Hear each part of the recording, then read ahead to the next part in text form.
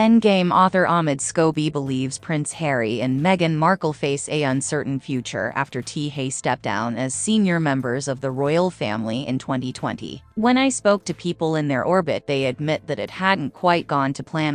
Was quoted as saying by people, "They really need to establish what their purpose is." Harry and Meghan, who live in the Suits actor's native state of California with their daughters Lilibet and Archie, have been trying to become financially independent for some years.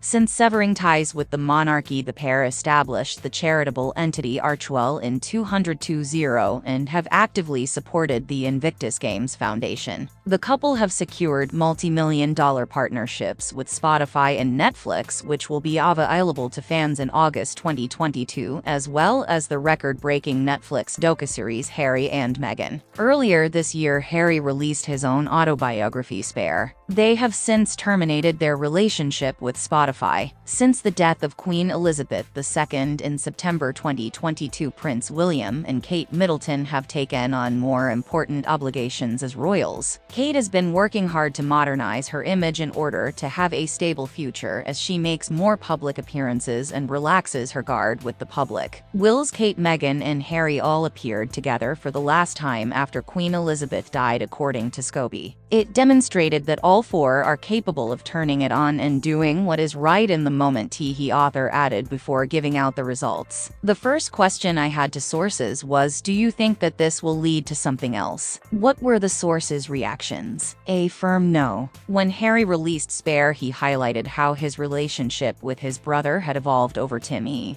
"I saw Harry's release of Spare as his last attempt at telling his family how he's felt for years," Scobie said in an interview with People. "Because clearly there's never been an open enough forum to have these conversations or share these feelings." Scobie continues, "William is so far along in his journey that what is important today is very different from what was important 10 years ago."